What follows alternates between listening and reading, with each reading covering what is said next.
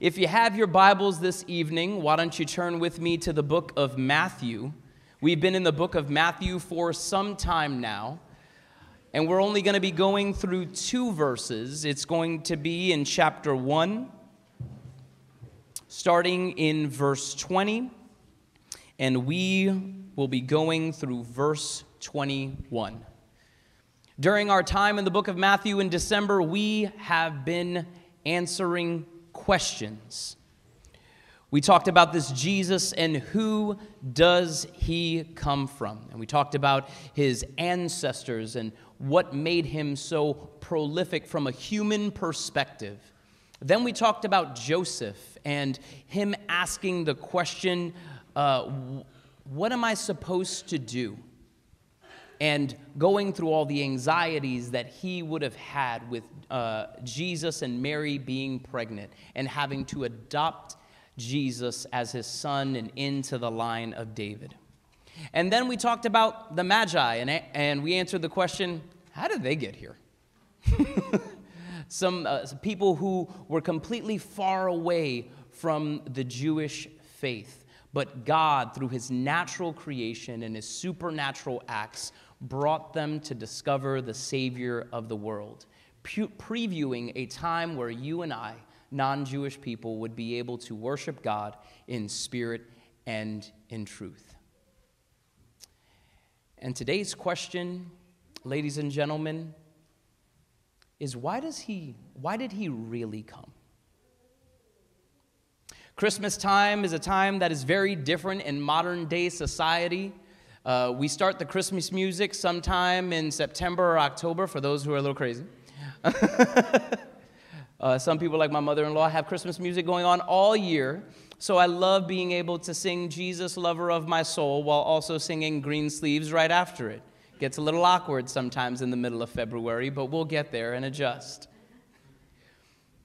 But Christmas sometimes has been a time of consumerism. I was reading a news article today that we in America will spend $300 million on Christmas gifts alone. And it's about the ornaments, and it's about cutting down the tree and the traditions that we made. And there's nothing wrong with those things. But it's not why he really came. And that is what we are going to get into this evening. Starting in the middle of verse 20, the angel is speaking to Joseph, and this is that reason. Joseph, son of David, do not be afraid to take Mary home as your wife, because what is conceived in her is from the Holy Spirit. She will give birth to a son, and you are to give him the name Jesus, because he will save his people from their sins. The Bible is one unified story that leads to Jesus Christ. In the beginning of creation, we see how God creates a perfect world in 7 days. And in those 7 days, he creates form, function, and family. A perfect community where he can be able to have relationship with his greatest creation, mankind, one who is carved in his image. But man has a problem. After the first week, we thought that things were going great. But because we as mankind are made with a choice to be able to love ourselves and our agenda, or to love God and his ways and his rules, we left our perfection and our communion with God in order to do what was right in our own eyes. And in this unified story, the Bible starts going back and forth about people that God uses as a portion or as an image of what would be perfected in a child. We see people like Abraham and how he shows us great faith, and how through his amazing faith, He would say, "From you will come a seed that will bless the entire nation." From there, we see a preview of King David and how he would reign priestly. He would love God, love his word, but also rule with an authority unlike anyone has ever seen and known.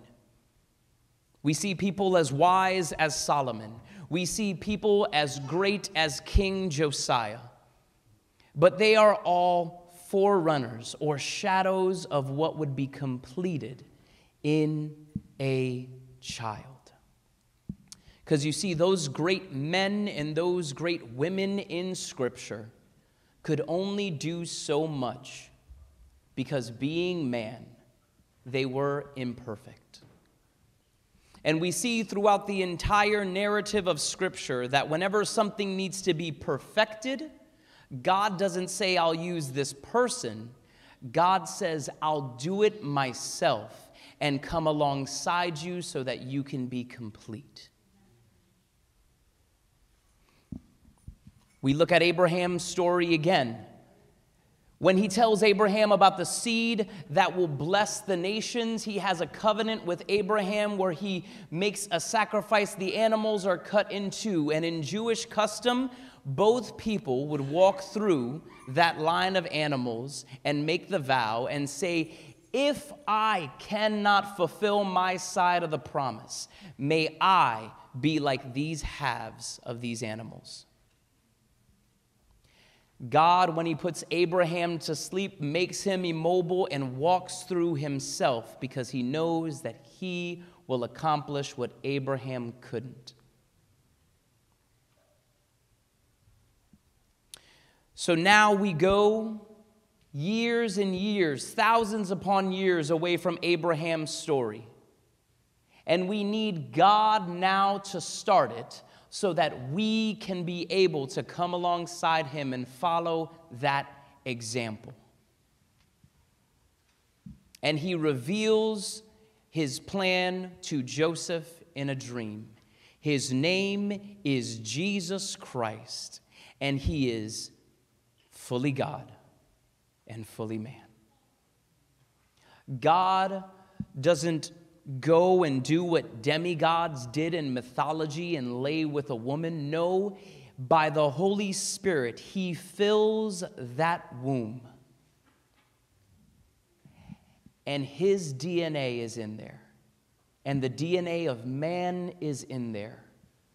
So now you have the supernatural being who created this world is forming himself the same way that we would. 46 chromosomes. He'll coo like we do. He is knit like we were knit. How crazy to think, and I saw this earlier on Instagram, that the person who knit together Mary in her mother's womb was knitting himself in hers.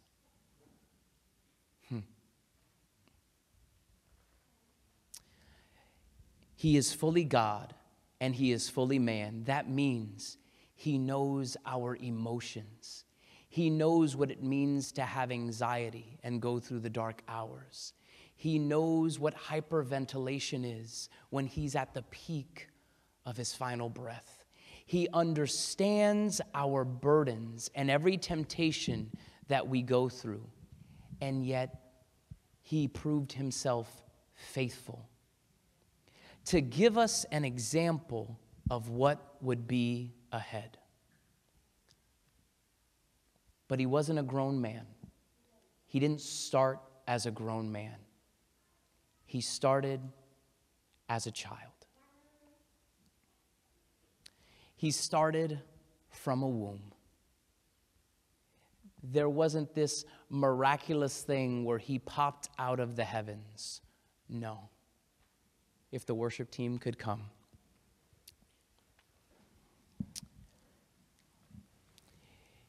He was born at a family's house. Right outside of that family's house. Because there was no room for him in there. There was no upper room because it had been filled with people with the census.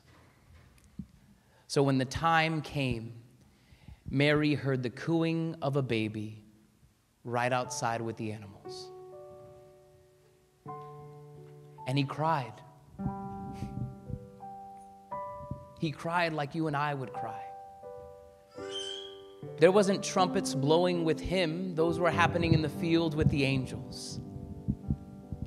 No, he was cooing, and he was crying, and he needed to be held, and he needed to feel warmth on his chest. He needed to hear his mother's voice. He needed to hear his adopted father's soothing sounds.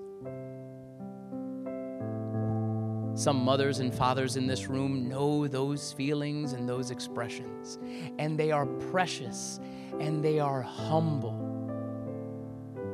That is what that meaning of Philippians when Paul says that Christ humbled himself and became like you and I. And there wasn't going to be singing like we did tonight, that we're doing tonight. It was silent. It was precious. Oh, let it be God to use the simple things of this world to confound the wise. So what we're going to do is we're going to sing a song together. And as the candles become lit, Danny, if you would do me the honors in dimming the lights, and let's sing together to our Lord and Savior.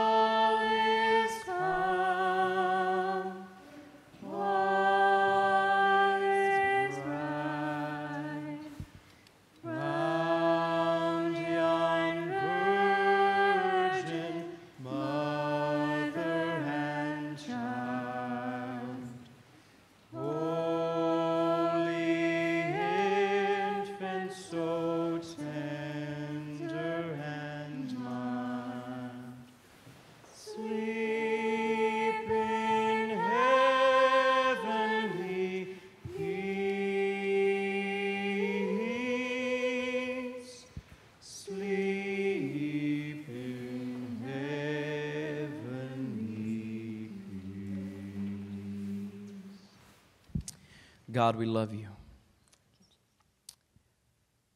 Because on any other night, Lord Jesus, we would feel any other way.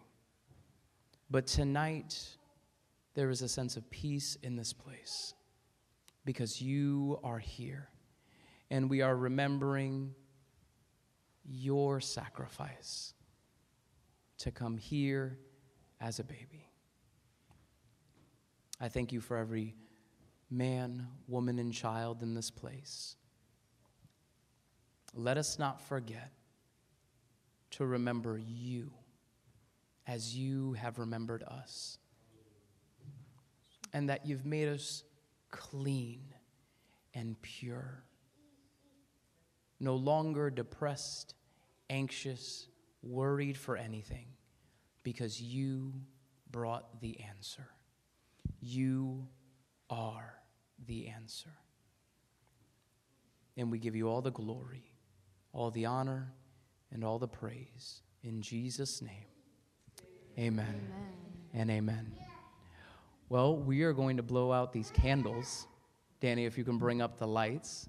And we're going to sing one more song, what my senior pastor used to call the anthem of the Christian faith, Joy to the World.